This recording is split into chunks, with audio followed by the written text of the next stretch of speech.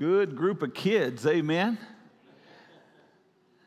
You know, singing that song and hearing that choir, and I'm telling you, the choir and praise team, every week, they never cease to amaze me, amen, of just what a great job they're doing. I had a brother-in-law, or still have a brother-in-law, he's still there, but we used to do revivals together, and he was a music evangelist, and of course, I wasn't, and if you heard me sing, you would know why I wasn't. But he used to always joke with me, and he'd say, Harold, you know that when we get to heaven, you're going to be out of a job, and I won't. He said, they're not going to be preaching in heaven. There'll not be any need for it. He said, but we're all going to be singing. I said, you know what? And I won't mind, because I'll be able to sound like that. Amen? If I could sound like that, I want to sing all the time. But man, songs like that make me go, oh, I want to sing. But they won't let me. But one day in heaven, I'm going to be sounding pretty good, amen? And so I'm going to get to sing in the choir, and I won't have to be the narrator any longer, amen? Urgent service. That's the title of my message today and even next week. An urgent service. God has called the church into service. We've been connecting all year long. I've been preaching on connecting to serve in 2021. Connecting to God, connecting to the church, and connecting to people in order that we might serve. And then over the last several weeks, I've been now talking to you about what service actually is, what it means scripturally to serve, and our part as the church in serving. Today, what I want to look at is the urgency of our service.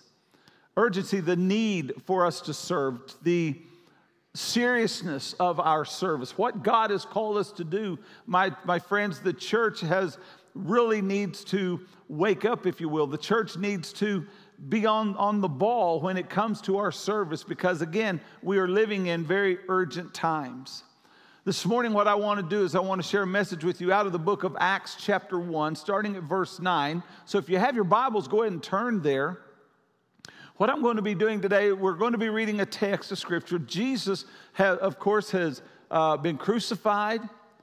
He was buried in the tomb. 3 days later, he arose from the grave. He's now been going around teaching and preaching and letting people see that the resurrection was real. Jesus, just at the point of us reading, has just finished his discourse, the last words that he's going to say physically on this earth before he comes back. And we're going to see that he has just given them the Great Commission, if you will, to be able to go to all the world and basically to have a big outreach. He told them, go out, be ready. I'm giving you power to go to all the world to be able to share this gospel. And so as we look and see that we as a church are called to go out, and why? We're going to pick up now in verse 9, where we're going to see the message of the angels to them. Let's go ahead and stand in honor of reading God's word this morning. Acts chapter 1, starting at verse 9. Would you please join us as we read? The Bible says here, now when he had spoken these things, while they watched, he was taken up, and the cloud received him out of their sight. And while they looked steadfastly toward heaven as he went up, behold, 2 men stood by them in white apparel, who also said, Men of Galilee, why do you stand gazing into heaven? This same Jesus who was taken up from you into heaven will so come in like manner as you saw him go into heaven. Father, we thank you for the reading of your word. We thank you, Father, that it will impact our hearts and our lives today. Speak to us, Father. In Jesus' name, amen. Thank you. Please be seated. So what we're seeing here is a call for urgency. A call for urgency to go about it in the great way. As you know, that we are spending the whole month of September in doing what I believe God has already called the church to be doing, and that is to have a great outreach, to minister to people, to go out and make connections with people. If in your Sunday school small groups or in your fall, or it was summer, but now fall connect groups, in our churches, all the activities that we're doing, You've been encouraged through the Sunday school to go and make contact again with people who were in your Sunday school class or in your activity group that maybe not have been there for some time, to reconnect with them. The outreach explosion is also to go and to talk to people who are new, those who are unchurched. Give them the presentation of the gospel. Bring them into your connect group or your small group where they can hear the message of Jesus. Bring them into the church so that they can partake of the great feast that God has prepared for all of us. And I'm excited about what God is doing, and I pray that your connect group, your small group has been doing that, and you're beginning to see that connection, because we're to do it with urgency. Now, urgency, what is it? Urgency is something that's important and requiring swift action. That means to do it quickly. Now, what we've got to understand is it's not the idea of doing it rapidly, going out fast, just running everywhere, doing whatever comes natural. That's not what we're talking about, because when a church begins to just do things in a hurriedly way, then we get all messed up and we do the wrong things. What this swiftly means in a swift action is with the idea that you need to do it now, don't put it off. So we are called to go out and to have this great outreach, because Jesus is coming again. Okay, let me say that again to an excited church. Jesus is coming again. And my friends, he's coming, and we don't know when. Next week, I'm going to be sharing with you that we have been given some clues as to when, and I'm going to be sharing that next week. But today, we're getting the idea of just saying we have no idea when it's coming. But we see here the angels have given a message. As you see that Jesus had just ascended, the Bible says that when he got up into the clouds, that he was taken up by a cloud. Now, I want you to understand, it wasn't a cold, stormy day with lots of rain coming down. That cloud that he ascended to, that the cloud that took him up, was the glory of God. If you'd read throughout the whole Bible, every time it refers to God's glory, there was a cloud. And so it wasn't that it just happened to be a cumulus cloud hanging over them, that all of a sudden Jesus went so high, he went into the cloud. The Bible said that glory of God came and received him, and he vanished from their sight. Now, you got to understand, they had never seen anything like this before. And not only that, they were standing there, and this Jesus whom they had seen die on the cross was put in a grave, and their hopes were dashed. Then 3 days later, they saw him again. They got excited, thinking, okay, this isn't over. This is really good. And they began to spend some time with Jesus, and he taught some more, and he gave them the power. He gave them the clues. He gave them the understanding. But then all of a sudden, out of them not even having any idea what was about to happen, this Jesus, whom all their hope was in, went up and was gone. And they stood there, and the Bible says that they were just amazed. They couldn't believe what they were seeing, and they were standing there looking.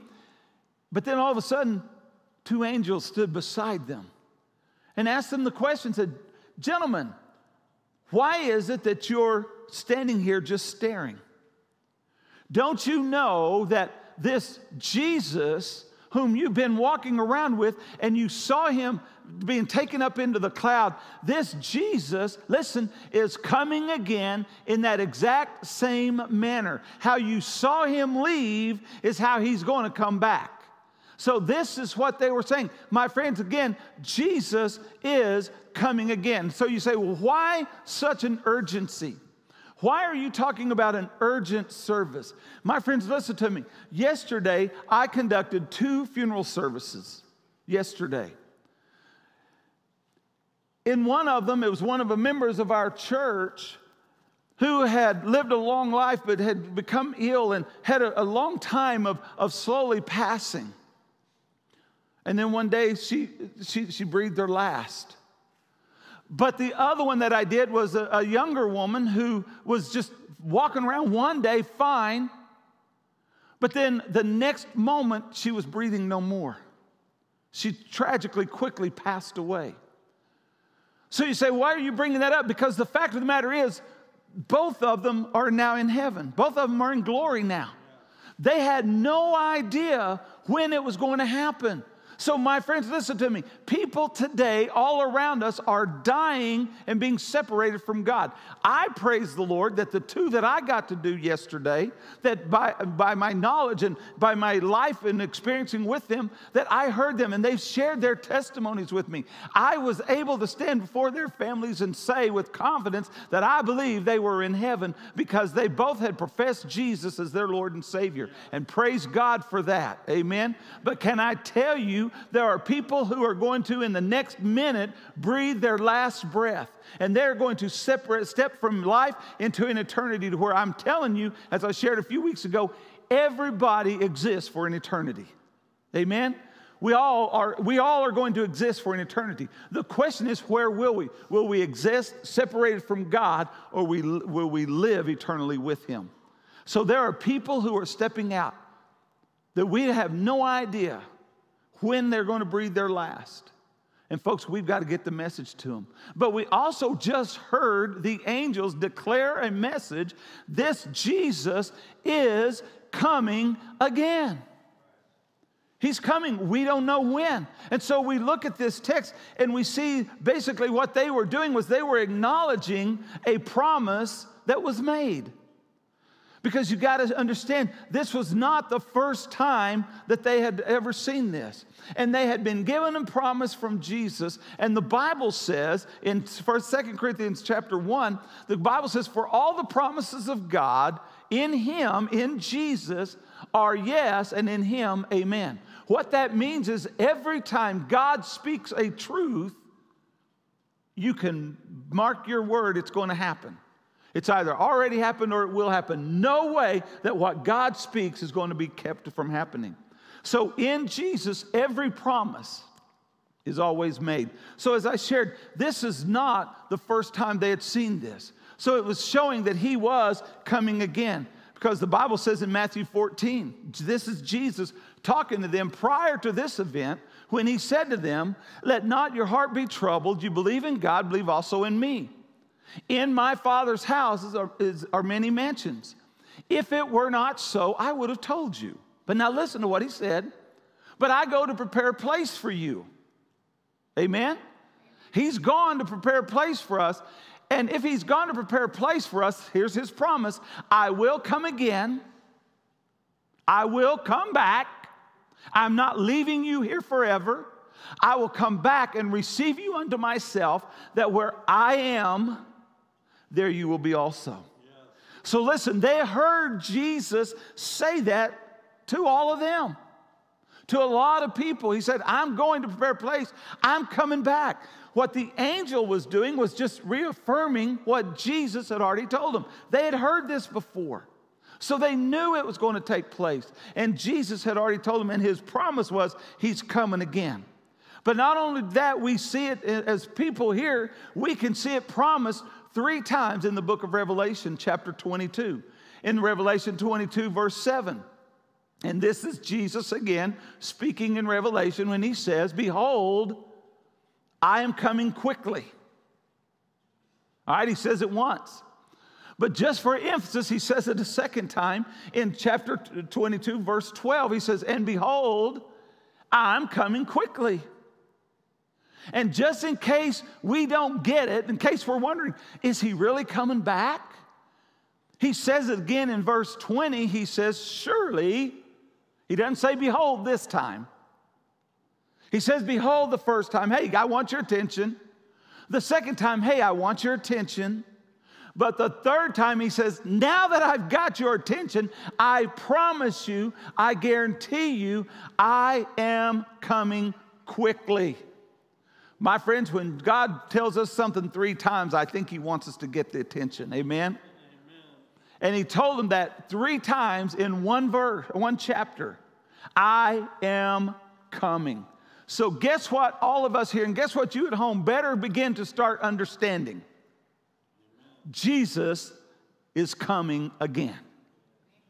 Okay, let me say that one more time. All of us here and all of you at home better get in our minds, Jesus is coming again. Much better.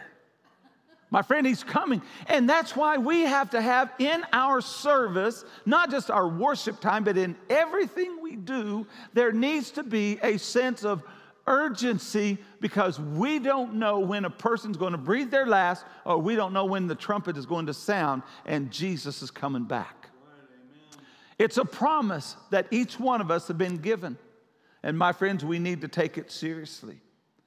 So not only does it show an acknowledgement of the promise he made, but it also showing us how he will come. He even tells us, hey, this is how it's going to happen. There's going to come a moment when people aren't expecting it. And nobody knows the hour, nobody knows the day, nobody knows when, but there's coming a point, and in the exact same way that you saw him leave, we're all going to see him come back. He's coming back, my friends, in the air. Amen? His first time of us seeing Jesus is not going to be down here on the earth. The first time we as Christians are going to see Jesus is when we meet him in the air. He said, because that's how he's coming back. So we know he's coming, and we know how he's coming. The third thing is that he wants us to understand that we will then be taken up. We who are in him will be taken up. Those who are dead already will be resurrected. Those of us who remain, if we remain long enough, that will be taken up. The Bible tells us in 1 Thessalonians chapter 4, verses 16 and 17, it says, for the Lord himself will descend from heaven with a shout, with the voice of the archangel, and with the trumpet of God. And the dead in Christ will rise first. Then we who are alive and remain shall be caught where? Caught up together with him, where? In the clouds, to meet him in the air. So we're going to rise up to the glory of God. We're going to meet him in the air. We're not going to meet him down here. We're going to meet him in the air. So we look and we see that in the scripture, they use the term snatched up was the original term. It was that we would all be snatched up in a moment, in an instant, snatched up to meet him in the air. The Bible also calls it the blessed hope. Paul talks about that blessed hope and that glorious appearing, that we're going to see him in the air, and then that appearing, he's going to come back to the earth and he's going to establish his kingdom.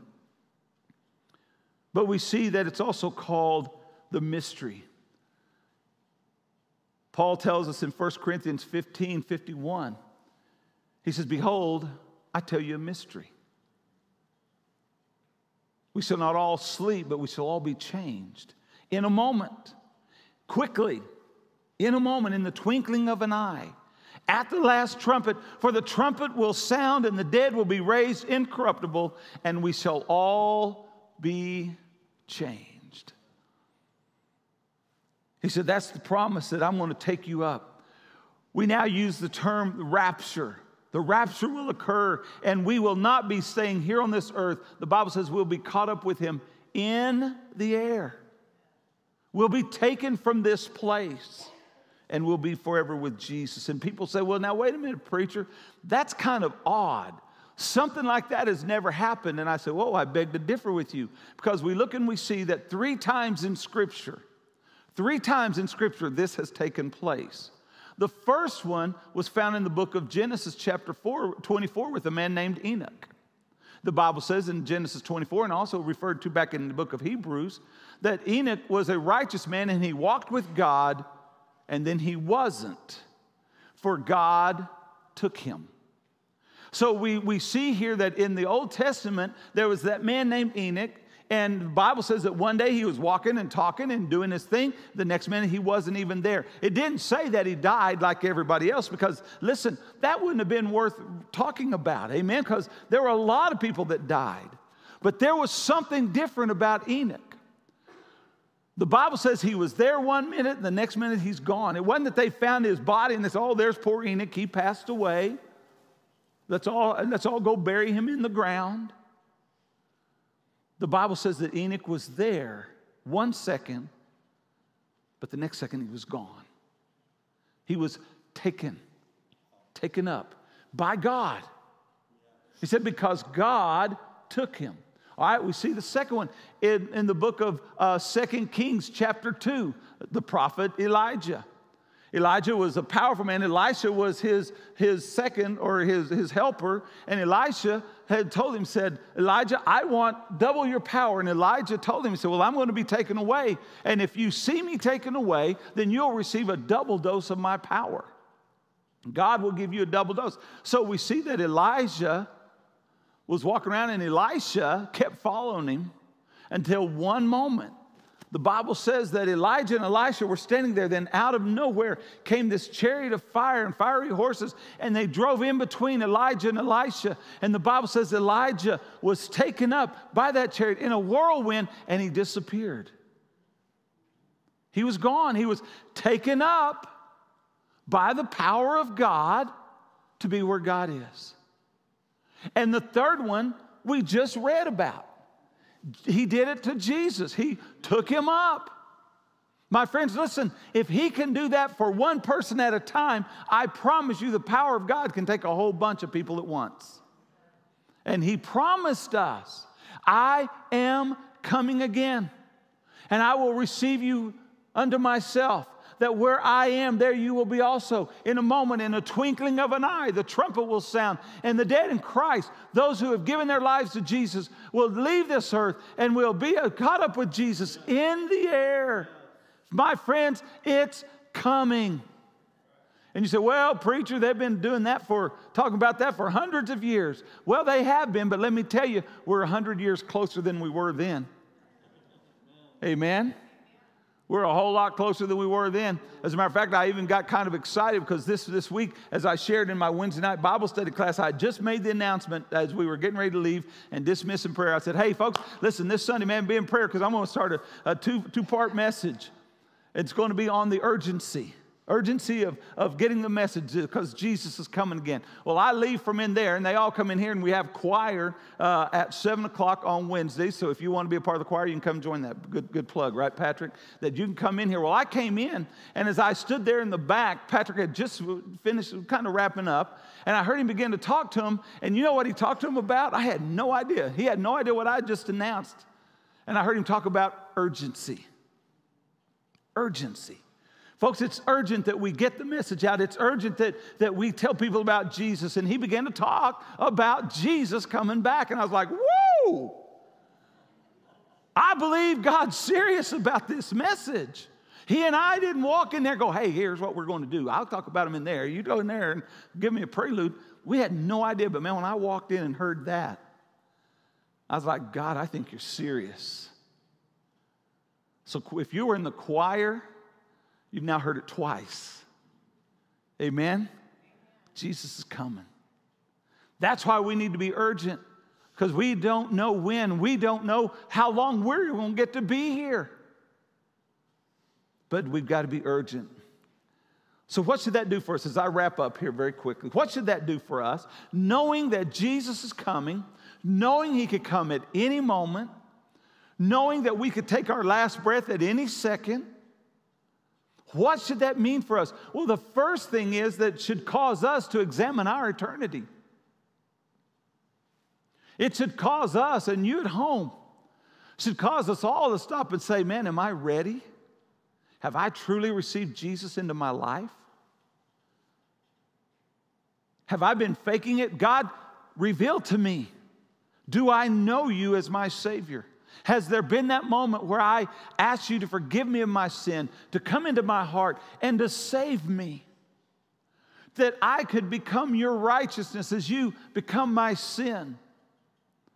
That I know that now, because of my faith and my trust in Jesus as my Savior, that I am ready to stand before him, that I know that if I were to take my last breath, or if I were to hear the trumpet, that I would be caught up in the air because of my faith in Jesus as my Savior. My friends, we need to know that. We don't have a lot of time to play around with it. We don't. I always talk about it. Everybody says, well, I might live to be 90. Well, good. You ask any 90-year-old, how fast did their life go by? And it was fast, amen? I'm 58 years old. I swear I'm 28. Amen? Yeah. I'm 28. I should be. Or so it feels. Because I know this hadn't been 58 long years. My wife and daughter say I'm 12, but that's a little different story. But I don't care how old you're going to live. My friends, it's fast. It goes by quickly. Jesus said, behold, I come quickly. Just like that. It'll happen. So do we know? Do you know? Do you at home know? The Bible says in 1 John, I write these things that you might know you have eternal life. Not that you have to guess, not that you have to hope, not that you have to think, but that you might know you have eternal life. The second thing it should do is help us consider if our lives are pleasing to Him. Because if He comes back right now, where I am in my spiritual life at this moment, this is what I hand to Him. Am I happy with where my life is right now, that if my Savior who calls me, and the Bible says there's going to come a moment that I'll stand before Christ in His judgment seat to offer up all of my works and all of my actions, whether it was good or bad, would I be okay with saying to Him, here's what I offer you? Or are there parts that even right now you might be going, well, most of it I'd be happy, but there's some parts I might right now that Then because we know He's coming back quickly, it ought to encourage us to consider, what am I about to offer Him? And if I know there's parts of my life that's not pleasing to Him, you know what I should do right now? You know what you should do right now? You know what you at home should do right now? Say, God, forgive me and take this from my life. I don't want to offer you this. This is not what I want to give you. I want to be pleasing in your sight. I want to hand you life so that when you look at me, you can say, well done, my good and faithful servant. That's what I want to offer you. You know, we sing in church sometimes the song, I am satisfied, and it goes like this, I am satisfied with Jesus. I am. But the question comes to me as I think of Calvary, is my master satisfied with me? Is my life pleasing to Him right now? Because you have to say, well, why do you say right now? Because right now He could come back. Right now is what I have. Right now where I am spiritually is what I'm going to offer Him. Right now.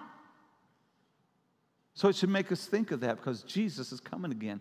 But the third one should ask, are we reaching out to others like we should? Are we doing outreach like we should, church?